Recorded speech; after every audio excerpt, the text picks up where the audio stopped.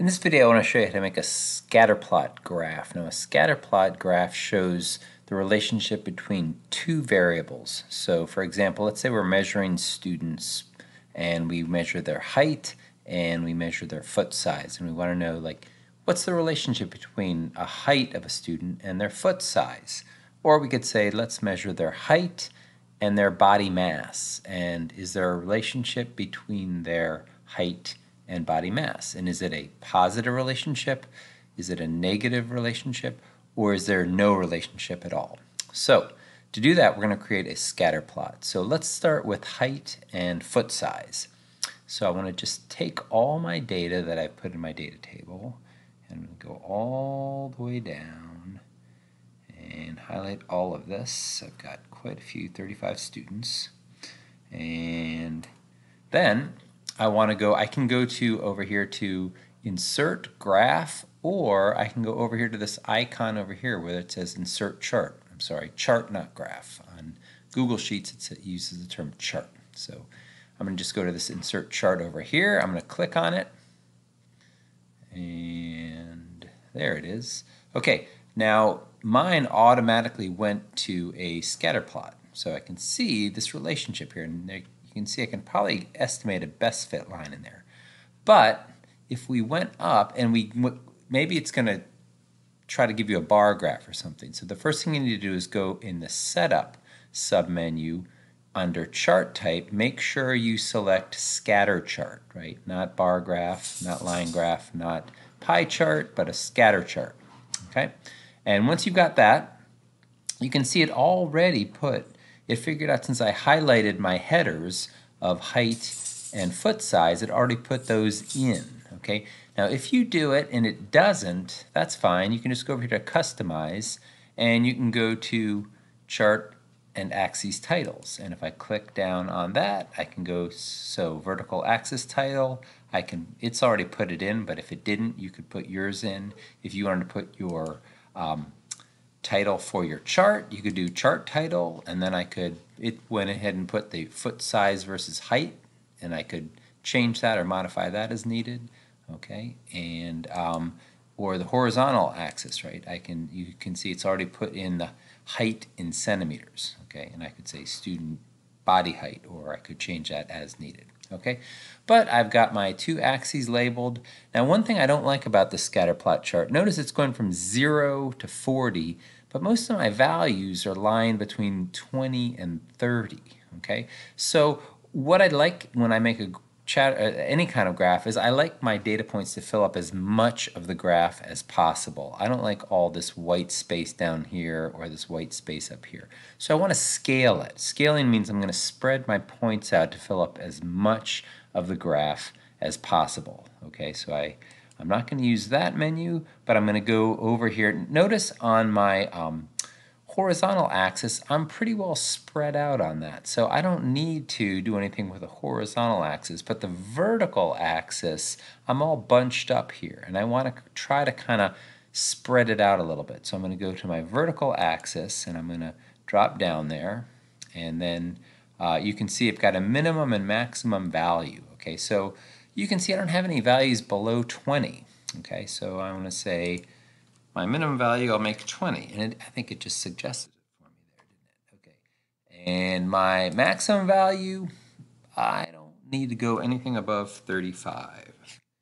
So, in fact, let's go with 32. Okay, now you can see I've really done a nice job of scaling my graph so that I've spread all my data points around the graph pretty well. Okay. And when I put a best fit line in here, you can see I'm probably going to get something that looks like a positive slope. Okay, so that's what I want to do right now. Let's go back and let's close the vertical axis, and let's go to series. Now, series is where I can then kind of take all of my data points and do some things with them. So in the series submenu, I'm going to come down and I want to go to Trendline, and I want to put a trend line in there. And you can see that what it's done is it's put a line in here that's as close as possible to every one of these points. So this trend line is sort of the line that is closest to every possible point. You can see I do have some outliers from that trend line, but for the most part, most of my data points fall pretty close to that trend line, okay? So now what I want to know is there's something called an R value, or an R, sometimes an R squared value, which is a correlation value. And what that means is if all my points are perfectly aligned on this trend line, that value is going to be a +1. Okay, if they're scattered kind of randomly and they don't seem to be close at all to it, I'm going to get a R squared value of about 0. So 0 means no correlation. 1 means perfect correlation, straight line, all the points, right? And then if I get a -1, that means I'm getting a negative correlation, right? So maybe like negative slope going down. As one gets higher, the other gets smaller, okay? So to do that, I want to go down here. I'm still, again, in the series, submenu, but I'm going to go down below trend line, and I'm going to be able to, there it is, click on show R squared value. This is the correlation value. Again, 1, very high correlation, 0, no correlation. -1, very strong negative correlation, okay? So you can see it's got a value of 0.5. So again, 1 is really high, 0 is none. So you can see I've got some correlation there, okay? And this is really something we can use to compare different variables, okay? So for example, I'm going to move this graph over, and that's, again, foot size versus height from my first chart here. So I can see that there's a correlation there, 0.5 R value. So, but is it a stronger correlation or a weaker correlation to height, student height, and student body mass in, again, kilograms here? So I can do the same thing with this data, and I can see if I have a positive correlation, and then if that R value is closer to 1 or closer to 0. So I've just highlighted all that data. And I'm going to go ahead and, again, I could go to insert chart there, or I can go over here to this little icon here. I can click on insert chart. And here's my new graph. And you can see I have what looks to be a positive correlation as well. Okay, so on this one, notice I don't have any values lower than 30 or 35.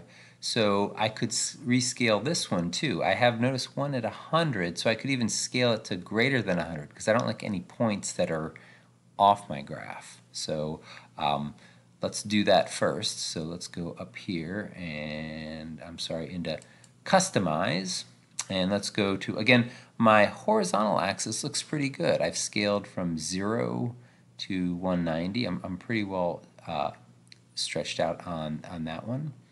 But let's go to the vertical axis, and let's go down here to minimum value, and let's say the minimum value is going to be, I don't know, 35. And maximum value, let's go to 105. Okay, so now you can see all my data points are on my graph, and they're spread out, and I don't have a lot of blank space. Okay, and I can also see a best fit line is probably going to be something positive here. And my points all look like they could be pretty close to it. Okay, so I'm going to close that vertical axis submenu, and I'm going to go again to the series menu, and I'm going to open up the series, and it popped up there in series. Notice I can change the color, I can do some other things, change the point size and all that stuff, but really I want to just put a trend line in here. Okay. And there's my trend line. Again, that's what the Google Sheet has said. This line is the closest possible line to all the points on my graph. Okay. And now I want to know, okay, it's clearly a positive correlation. So as height increases, body mass increases. That makes sense. As you grow taller, your mass increases. Okay, so there should be no surprise there. But now let's see how strong is that correlation.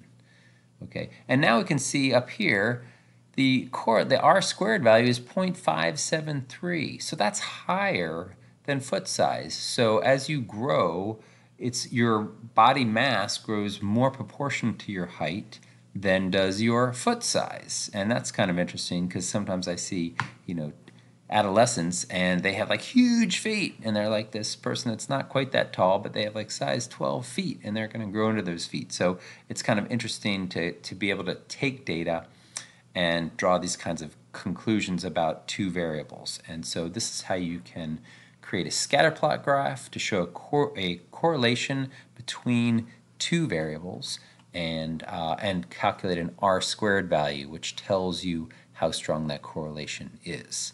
And that's it for this video.